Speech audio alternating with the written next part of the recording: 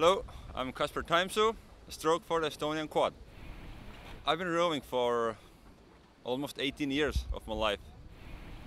The other two crews were coming at us really fast, the French and Czech Republic.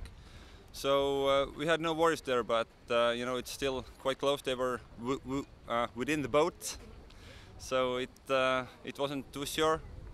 We had 1.3 second lead on them in the finish. It was good enough, but you never know. As we saw last year, German finish in the World Champs, I think everyone will know this one, so have to be always extra careful. Well, it's quite hard to pick, I think. There are lots of fast crews. We won Poland. That was kind of a big thing for me, because Poland has been dominating the quad for 4 years, I think, or 5. So it's Germans are the boat I think I would like to win, but in the end you have to win them all.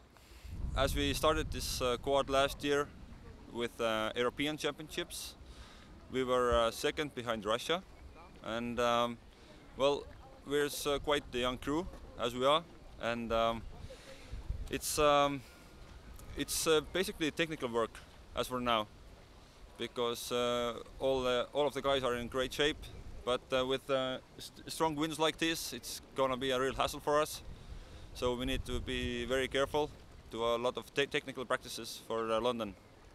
I hope it's gonna be really special Olympics. It's always a different feeling rowing in an Olympic course.